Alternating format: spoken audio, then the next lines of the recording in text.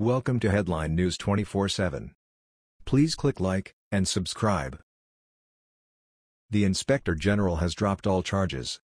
What in the world is going on in our Justice Department? The Inspector General has dropped charges against an FBI agent who leaked, lied and mishandled classified information. As reported by Politico.com, an FBI agent found to have leaked sensitive information to witnesses, mishandled classified information and lied to investigators will not face criminal charges and appears to have retired while an inquiry into his conduct was underway, according to the Justice Department Office of Inspector General. An investigative summary posted online by the department's internal watchdog unit on Monday is short on details, but says investigators opened an investigation after receiving allegations that the unidentified special agent contacted witnesses in a criminal investigation for an improper purpose.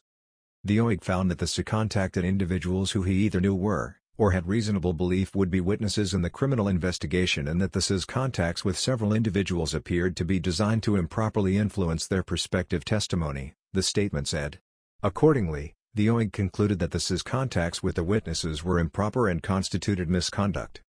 Investigators also uncovered other instances of serious misconduct by the agent, saying he divulged law enforcement sensitive information to unauthorized individuals, misused his government-issued electronic devices, provided misleading testimony during a related civil deposition, mishandled classified information, misused his position during contacts with local law enforcement officers, and provided false information to the OIG.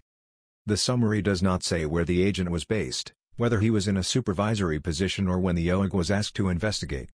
Criminal prosecution of the SI was declined, the statement from the Office of Inspector General Michael Horowitz said.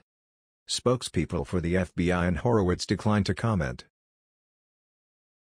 That was the news. We thought you might be interested in knowing about this. Please click like and subscribe. Thank you.